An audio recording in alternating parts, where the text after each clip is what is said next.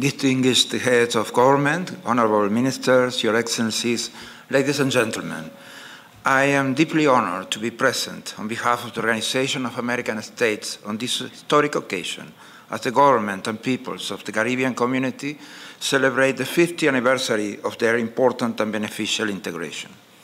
We shall all celebrate this 50th anniversary, and we shall all be grateful for the contributions made by CARICOM in the hemisphere and globally. We are aware that your countries and the CARICOM institutions itself have faced numerous challenges, many of them resulting from external events beyond your control, and some of them from the legacy of colonialism. Yet,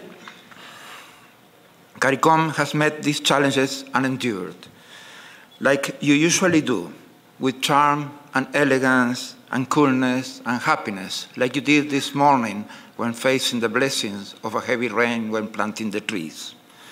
CARICOM contributions to the Americas and the OAS have been invaluable. In the past 50 years, we have seen a lot happening in our region. Your commitment to democracy, human rights, and the rule of law sets an example for the entire hemisphere. This is because of your work and your capacity to build.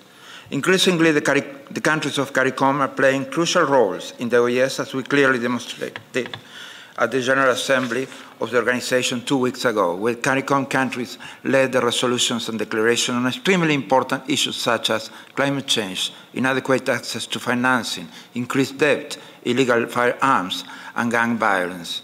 I commend CARICOM efforts in charting its own regional response to these challenges, while urging the international community to fulfill its obligations.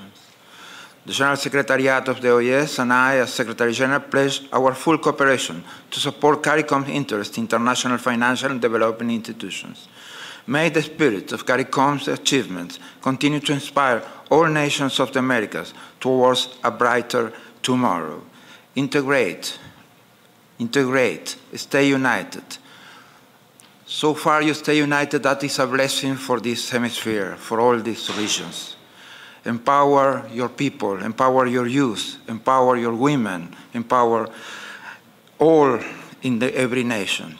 That is what you have been doing, and resilient people like you can achieve and can jump to development soon. Thank you very much.